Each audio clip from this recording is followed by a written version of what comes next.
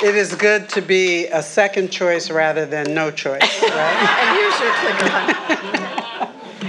So, first of all, Georgette met me before 2 years ago, but I didn't impress her then, so she didn't remember that she met me before 2 years ago. We actually met at a meeting somewhere in D.C., somewhere here. I don't remember what it was, but I remember her and her heart for the unborn, and she impressed me.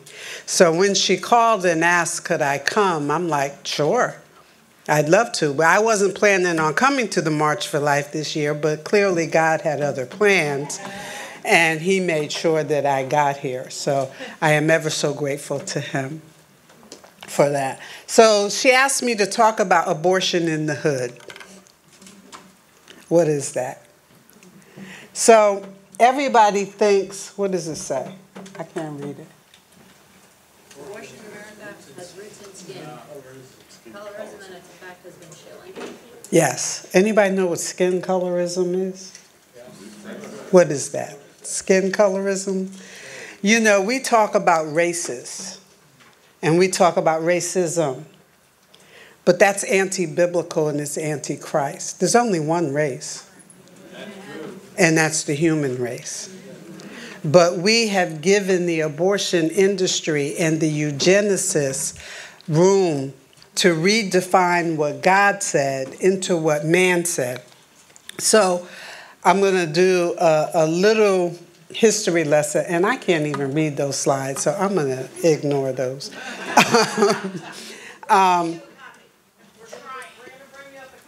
Okay, so everybody know Charles Darwin? Everybody know his crazy cousin, Sir Francis Galton? Sir Francis Galton was Charles Darwin's cousin, and he was as crazy as a bed bug in the rug in June. And he decided that some people were well-born and others were not. And so he created a pseudoscience called eugenics, which means well-born. And so his cousin, Charles Darwin, came along and said, well, we know who's well-born and who's not. And he wrote a book, Origin of the Species. Anybody know what the rest of the title of that book is? The Preservation of the Races in the Struggle for Life. That's where we got defining one another by our skin color rather than by what God said. Because if we go to the book of Genesis, when Noah and the sons got off the boat, God said each one of them would be known by their tongue, their clan, and their nation. So prior to Charles Darwin and his crazy cousin, Sir Francis Galton, people were known by the nation they originated out of. So if you originated out of Ethiopia, you were Ethiopian. If you originated out of China, you were Chinese. If you originated out of Russia, you were Russian. And there was no distinction based on your physical characteristics. It was based on your nation, your clan, and your tongue. So in other words, I'm an American from America that speaks English, and I'm from the clan Davis. That's how people were identified. But we bought into this idea that there are different races. And then along comes Margaret Sanger, the founder of Planned Parenthood. Okay, there are your slides, and you just swipe that way. Oh, awesome. See, you guys are awesome. Magic. So along comes Margaret Sanger, who decides that we definitely need to deal with these people who are not well born. And since Charles Darwin told us it was based on race, and she decided that the Negroes were the race who were not well born, so she launched a Negro project in cahoots with a man, Clarence Gamble, of the Procter & Gamble fortune. The Negro Project, according to Gamble, sought to bring about a major birth rate reduction among the Negroes. So they decided they were going to enlist ministers to aid in promoting the project. And Gamble said, well, let's not stop at ministers, let's get physicians, because there is great danger that the project will fail because the Negroes think it a plan of extermination. Hence, let's appear to let the colored run it.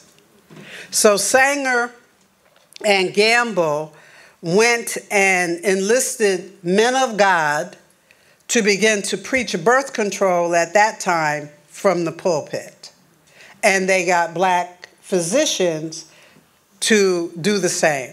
So let me give you a modern day example. One example of a physician is named Willie Parker. Anybody ever heard of Willie? Yeah, Willie is a piece of work.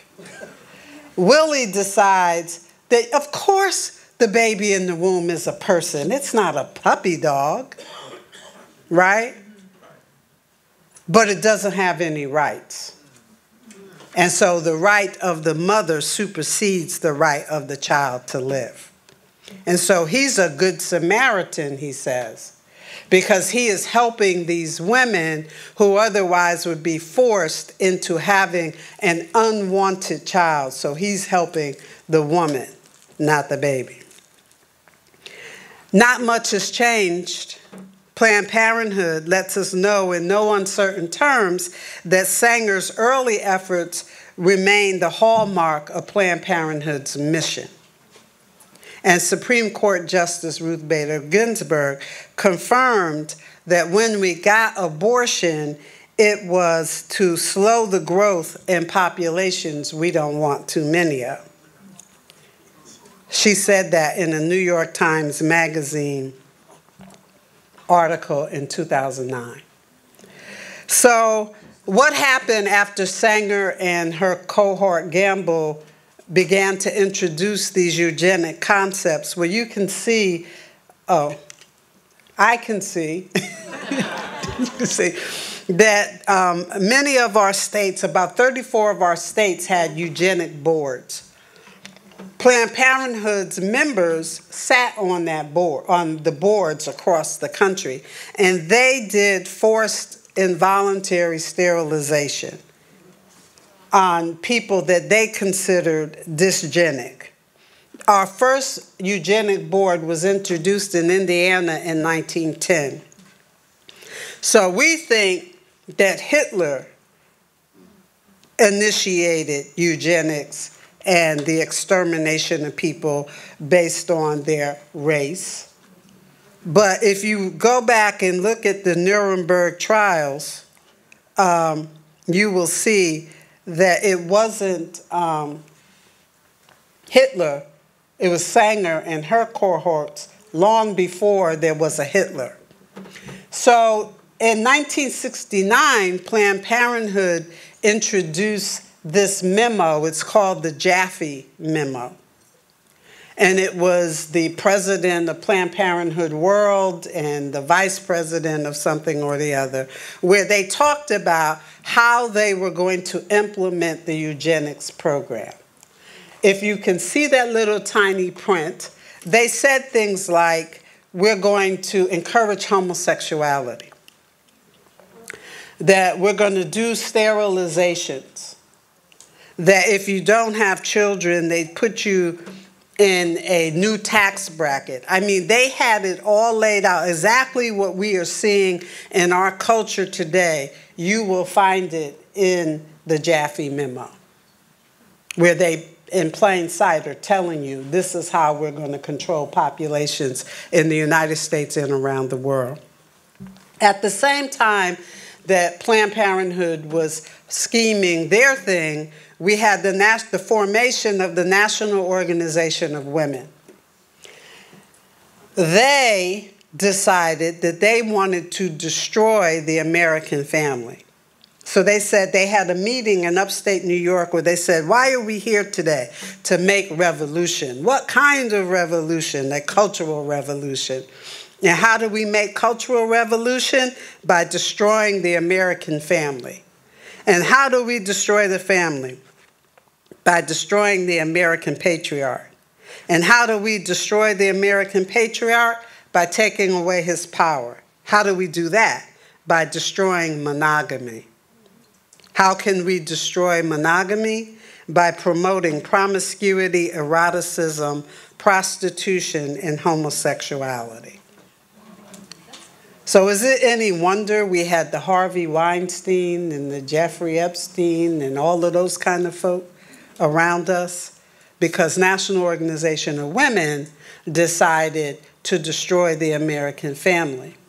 Now, what does that have to do with the Negroes? Well, if you go back in history, you will see that in the 1960s and early 70s, about 75% of the black families were headed by two parents. Today, it's upside down. 73% of our families are headed by women. So they succeeded, if not in destroying all of our families, at least the black family was destroyed.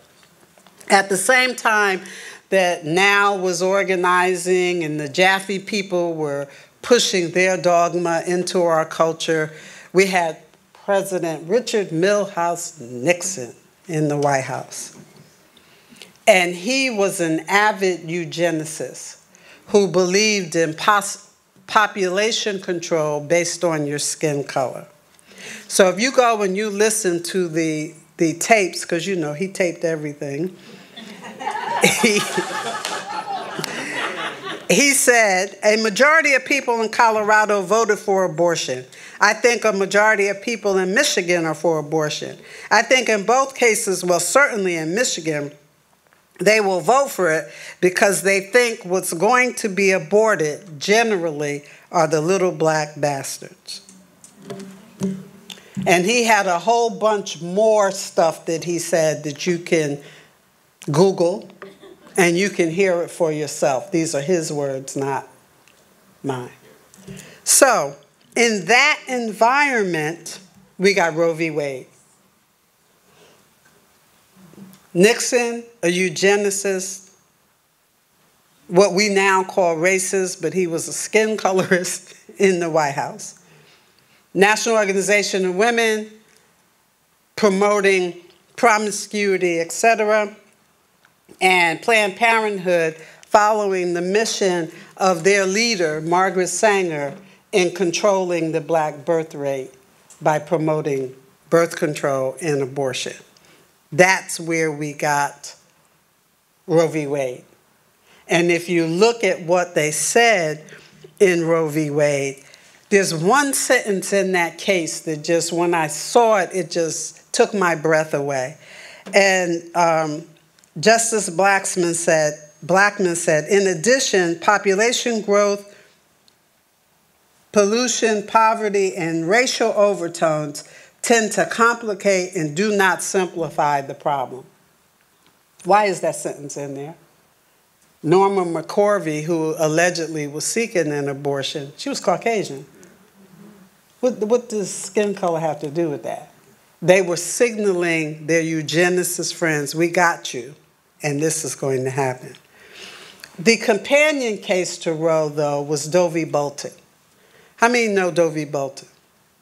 We spent ages talking about the viability of the baby, Roe v. Wade, and it's not a blob of tissue, it's a baby. But the reality is Doe v. Bolton didn't care about the viability of the child, and it legalized abortion all the way up to the 9th month, depending on what state you lived in. So Planned Parenthood in 2008, and see, they hide this stuff in plain sight. And we don't look at it that way because we're thinking about the lives in the womb that are being taken, but we don't know the undergirding reasons for that had to do with a person's skin color. Has nothing to do with women's rights. Nothing. And Planned Parenthood told us in their 2008 tax filing that their mission was to achieve a population of optimum size. Well, what population were they looking for? Well, Ruth Bader Ginsburg the next year said, we're going to get rid of the populations we don't want too many of. But we know Sanger had a Negro Project. So in 2012, an organization called Protecting Black Life commissioned a study to see where are the Planned Parenthoods located. There was a whole big hoopla over time about zip codes being used to show where they were. Well, zip codes are mailing districts. They're not going to tell you the demographics, really, of who's there. So Protecting Black Life looked at census tract data rather than zip codes.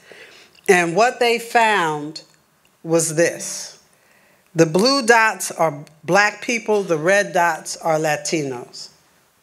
79% of Planned Parenthood's surgical facilities are within a 2-mile walking radius of a black or Latino neighborhood. What's that percent again? 79%. So who's going in these Planned Parenthoods? Because I'm sorry to say, ain't no Caucasian women busting in the hood to go kill their baby. Who's going in there? And not only who's going in there, but their facilities have gotten larger and larger.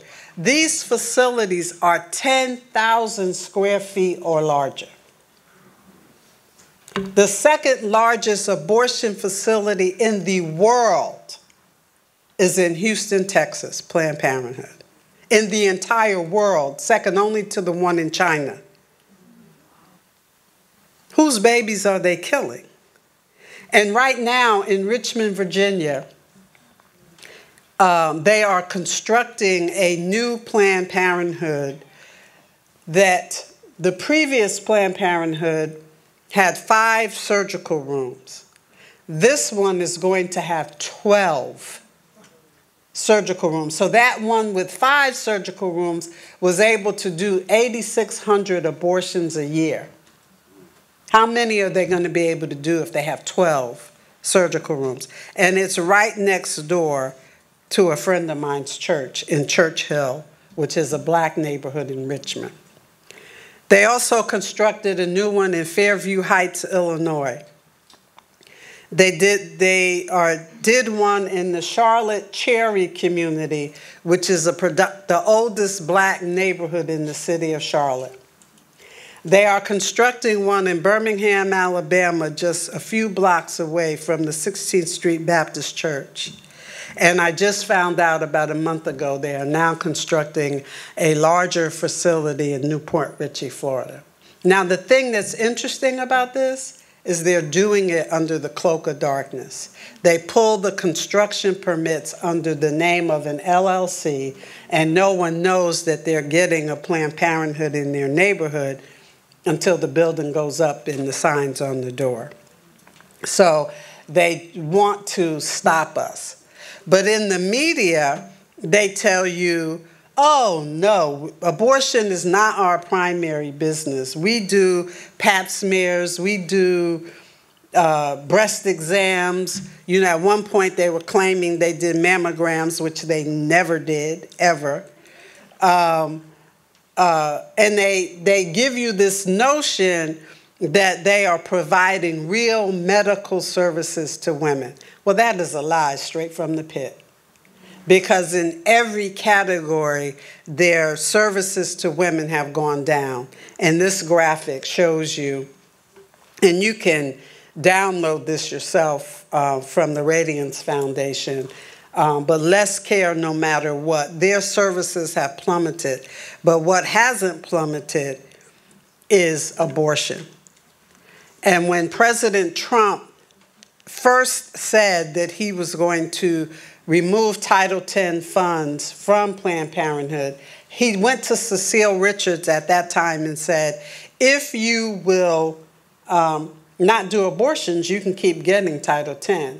And her response was, Planned Parenthood is proud to provide abortion, a necessary service that's as vital to our mission as birth control or cancer screenings.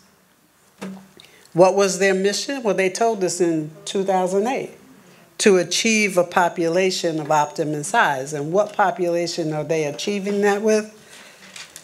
The Black community, the Negro Project. So the good news is that the number of abortions and the abortion rate fell by about 2% since 2015. And so if you look at the numbers, the overall abortion rate has fallen significantly since 2007. And since 1980, the number of abortions have fallen by more than 50%. But what does that mean to the Black community? In the Black community, the news is not good. 38% of the abortions in 2016, the most recent year that the CDC is reporting, were on Black women of childbearing age. Now, I want to put this number in perspective for you. Only 3% of Black women at any given point in time are of childbearing age. While Black women comprise 13% of our population in America, only 3% of us are having babies. See, I'm too old now, unless God wants to do a Jesus thing, and I don't see that happening since I ain't got no husband. But Mary wasn't married either, so it could happen. Miracle. 3% getting 38% of the abortions? How can that be? There's something unnatural happening there. And it's because we are being targeted. Planned Parenthood's most recent report just came out. And in 2018, Planned Parenthood committed 345,672 abortions. They are the largest abortion provider in the nation. That increased nearly 4% from 2017 and 3.5% from 2011. In the past 10 years, abortions at Planned Parenthood have risen nearly 7%, from 324,000 to more than 345,000. You know, back in the day, we lamented being put on the slave block and auctioned off to the highest bidder.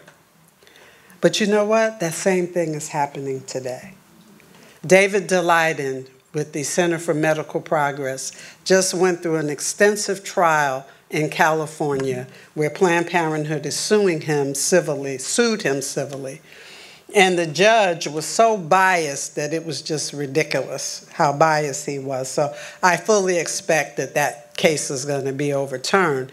But the good news out of that case was he got several Planned Parenthood's physicians and other companies that they were selling the baby body parts to acknowledge under oath that they were, in fact, selling the baby body parts.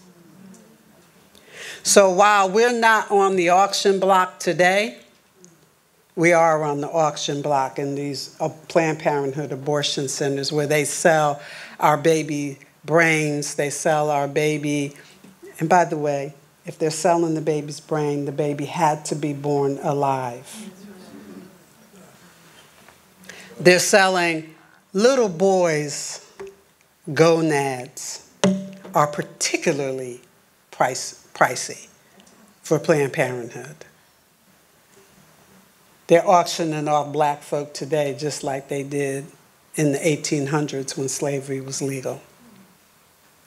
So as a result of that, more than 20 million Black lives have been lost to abortion.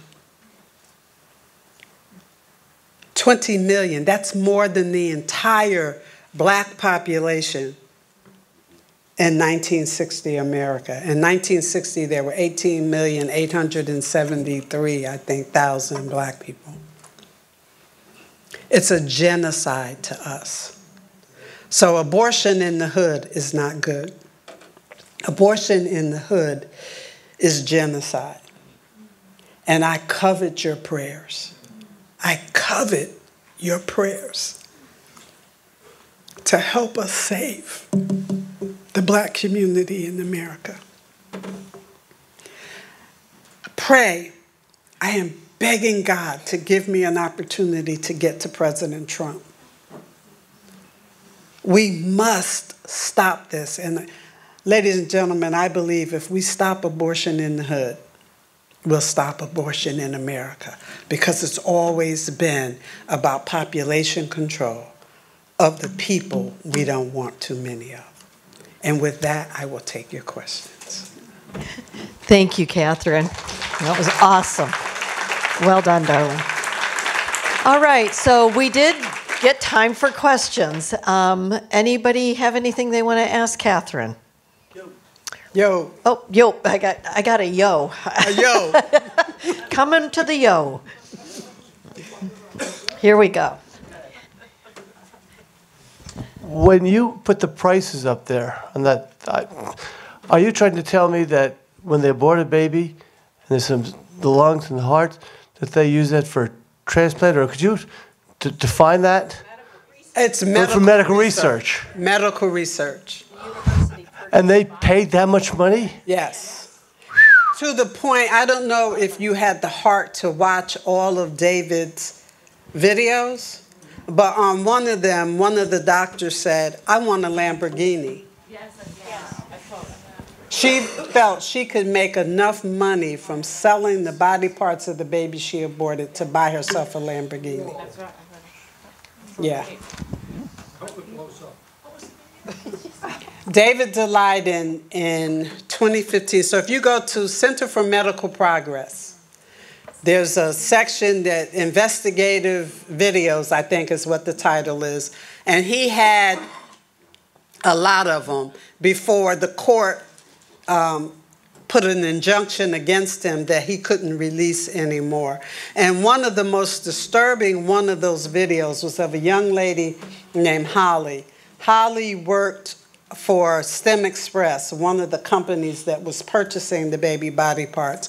Her affect is so chilling as she's telling you what she observed.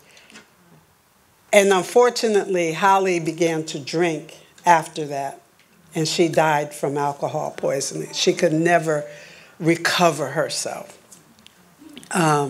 These people are evil, wicked evil. Yes, sir. Earlier we saw an article about, I think it was here in D.C., of a abortion clinic being opened in the celebration that they had. Mm-hmm. And there were a large number of black pastors there. Yes. What are the black churches doing in the black communities for this? I'm so glad you asked me. So you're right. There are some black pastors that are a part of the Negro Project. Remember, Clarence Gamble and Margaret Sanger said, let's go to the minister. Well, if you look at what they're doing and what they have done, you have many pastors that have participated in abortion themselves. They either took their wives or their side pieces or their daughters to get abortions themselves. So as a whole, you would think that the black church is silent, but it is not. The Church of God in Christ in November of last year passed a resolution that they are a pro-life organization. They are committed to adopting children slated for abortion and adopt children out of foster care. They are opening medical centers to provide free pre- and postnatal services to women who choose life. And they are opening pregnancy centers. Now, why is that significant? That is significant because the Church of God in Christ is the largest black denomination in the United States with more than 7 million members. That came after a lot of hard work where we went to their conferences, we went to their convocations, we went to wherever we could go. Who is we? The Restoration Project and Douglas Leadership Institute. And after 3 years of working with them, they unanimously pass that resolution. So you are going to begin to see more activity from black churches, because now it's provoking the AMEs and the Baptists and the Nazarenes and all the other denominations, the AME Zions, are now calling me and saying, will you come? And I'm happy to do it. Oh, that was a great question. Other questions? We got one over here. Here we go. If you encountered, say, a 15-year-old black girl in one of those neighborhoods where Planned Parenthood is and she was pregnant, what would be your best way to convince her not to go in the door? You know, that's a hard question to give a very generic answer to, because it depends on how you're approaching her. It depends on what's happening in that environment. And so yelling at her she's a murderer is never going to get her to come over there and talk to you. But typically when we go in front of an abortion center, we just basically say, we can help you. And we hold signs, let us help you. And we call out to them, would you come? At least get the information that we want to give you. And you'd be surprised if they come and they talk to you and you start telling them about the baby's heartbeat, that the baby's heart is beating after like 6 weeks, 6 to 8 weeks, that the baby has fingernails, that the baby, you know, it is shocking to them, but it arrests them and it may turn them around. But there's no one answer to that question, because it depends on you being willing to let Holy Spirit use you, as opposed to you deciding how you're going to do it. And let me say this, not everyone is called to go in front of an abortion center. You must be called to that, because otherwise you may be doing more harm than good. But if you are called, I would say, you know, pray, because prayer changes things, always changes things. But be sensitive to the Lord, because He may give you a word that would specifically resonate to that woman that you're trying to get to come talk to you. You know, so. Good question. Peggy? Here, wait. We got to have you. Here you go, sweetie. In one of the workshops I was in, somebody asked a question about billboards, and I see in your bio that you have that campaign of endangered species. Could you talk about that a little bit? Oh, absolutely. I'm so glad you asked me that question. We teed these up. You know, how many of you know Ryan Baumberger? Anybody know that name? He was here this morning. Oh, see, Ryan and I met Ryan in a diner in Alpharetta, Georgia. Because a guy named Chad Bonham, I don't know if anybody knows Chad, had spoken to me. He had spoken to Ryan, and he said, do you know Ryan? No. Call him. I don't call men. Give him my number, have him call me. No, Catherine, you need to call. And he kept calling me and pestering me until I called Ryan. So Ryan and I got together in a diner in Atlanta, and I said, you know, Ryan, if people were on the endangered species list, black people would be on there. And he looked at me and he said, I say that all the time. And so we ate and we connected and it was good. And about 4 months later, Georgia Right to Life was having a conference in Macon, Georgia. Ryan drove to Macon, Georgia and brought me the Black Children Are an Endangered Species billboard. And it took my breath away. I don't know if you guys can pull that up, maybe. Anyway, it was just this little black boy child with the most soulful eyes you've ever seen. And it just said, Black Children Are Endangered Species, toomany-aborted.com. That was the most successful pro-life campaign, I think, that I had ever seen. Because the reason I'm saying that is that I was on ABC, NBC, CBS. I was on every station except Fox. Fox did not run the story, but every mainstream media outlet did, besides Fox. I was on the front page of the New York Times looking very ugly, but it was still me. It was in the Times Square. Didn't you guys do? No, that was not ours. That was Heroic Media did that one. Okay. But that campaign was the most news-generating campaign that had come out in some time. And you know what Planned Parenthood did? They hired Rusinello Consultants, PR firm, to craft a message to try to refute those billboards. And they formed another organization called Trust Black Women. That's where Trust Black Women came from, was because of that billboard campaign and the success that it had around the country. So today, the media suppresses our voices. They don't tell you what we're doing today. We did a National Day of Mourning in August where we had a processional of cars, vans, trucks, buses from Richmond, Virginia to Birmingham, Alabama. Did y'all hear about it? But every station showed up, they recorded it, they had all the information. They never ran with the story. Why? Because they're afraid of the message coming out of the hood. And so they suppress our voices.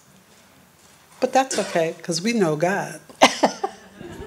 And so you're going to see some more things like that coming out of the Black pro-life community. Any other questions? All right. Thank you, Catherine. You've been wonderful. Thank you for having You were me. the exclamation point on the day and tied it all back in with Ryan. So it was beautiful. Thank you, thank you, thank you.